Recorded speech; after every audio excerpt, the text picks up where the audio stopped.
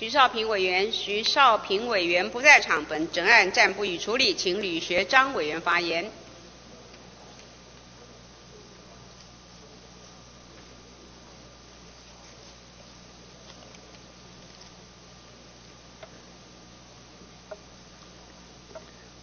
主席、各位委员同仁，根据统计，新竹科学园区每年产值已达1兆813亿元，对大陆地区出口约750多亿元，进口约400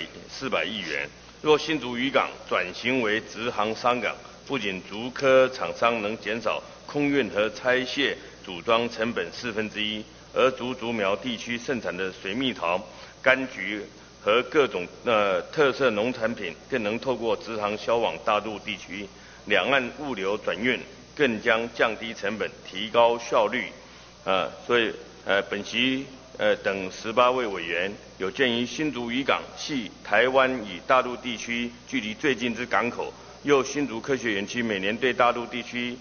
进出口贸易额高达1150亿元新台币，若作为两岸直航港口，有助于节省运输成本，建请行政院尽速协助新竹渔港转型为商业